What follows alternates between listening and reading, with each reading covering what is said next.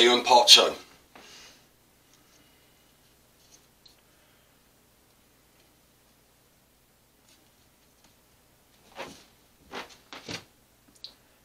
Okay, so this is part 2 of a Panotrait that I've constructed out of a really fortuitous, well, I thought things had gone badly wrong to begin with, but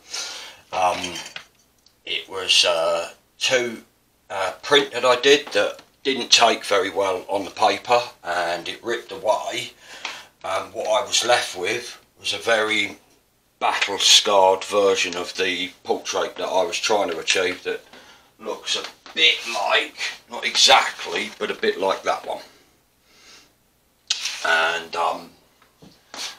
yeah, and it also left with on the plate the bit that it hadn't taken onto the paper. So I took the one that I'd got, which is this one, where you can see the blue lines of the eyes and the face there, and I took that as just a print itself, and then I took a print of what was left on the plate anyway, and just activated the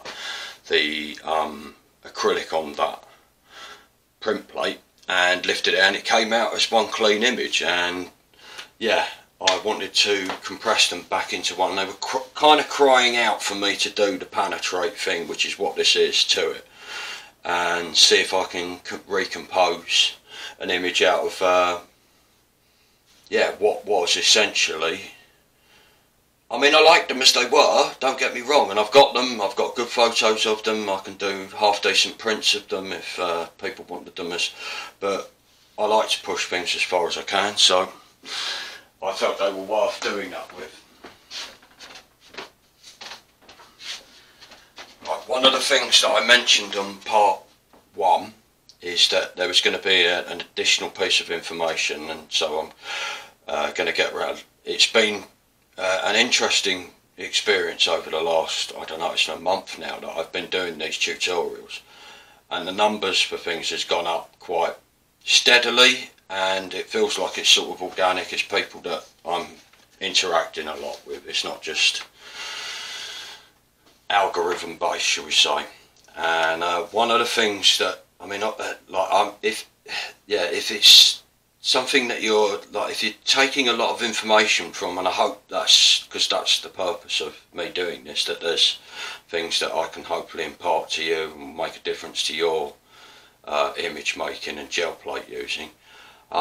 If it's been helpful to you, then what I'm going to start doing is offering, or asking, well, not asking, but I'm going to put the facility to make donations towards, and I'm not going to ask for any, like, I will carry on doing it for free. I don't mind doing that at all, because I know what it's like to not be able to afford to get the tuition charges, and that's part of me doing this.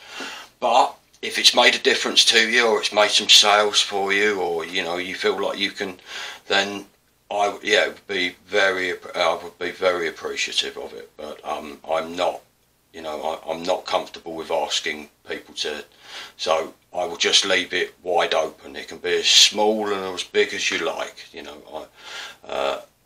What I'm going to do is, and I've been working on, is I'm going to offer, if people who donate more than £30, I'm not sure how that will change in the currency transfer, depending on where you are in the world. I will send out to them for that some handmade prints that I've been doing. These are ones that I've done from the stiper stones that were quite popular during the week. That one's quite an abstract one. Don't know which way I want to put that one up yet, so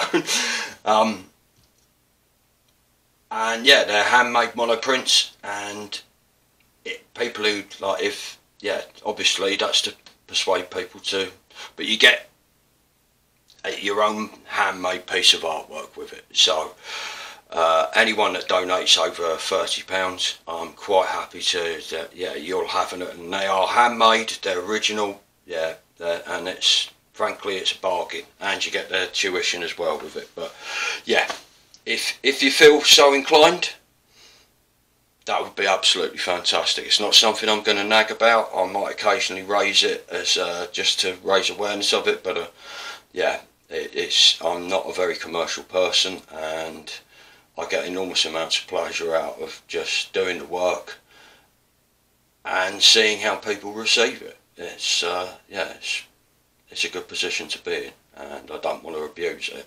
So if you can, by all means donate. It would make a difference to me, but I understand if you can't, and I want you to come back and watch more whether you can or can't.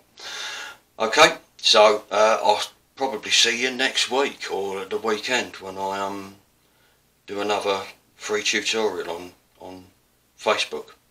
Thanks a lot for watching, and if you can, wherever you are, like and subscribe as appropriate. Thanks, and see you later.